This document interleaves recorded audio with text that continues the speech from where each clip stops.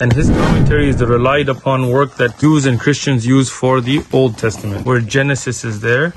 If you go to 25, verse 20, he talks about the age of Rebekah at the time of marriage to Isaac. So he says, for when Abraham came from Mount Moriah after the bidding of Isaac, he was informed that Rebekah was born. And Isaac was 37 years old at the time, for it was at the juncture that Sarah died. For she was 90 years old when Isaac was born, and 127 years old when she died. When Isaac was 37 years old when Sarah died, and at the juncture Rebekah was born, he waited for her until she would be halachikali, which is the Hebrew for fit for marriage, which was 3 years of age. She was 3 years old, and he married her.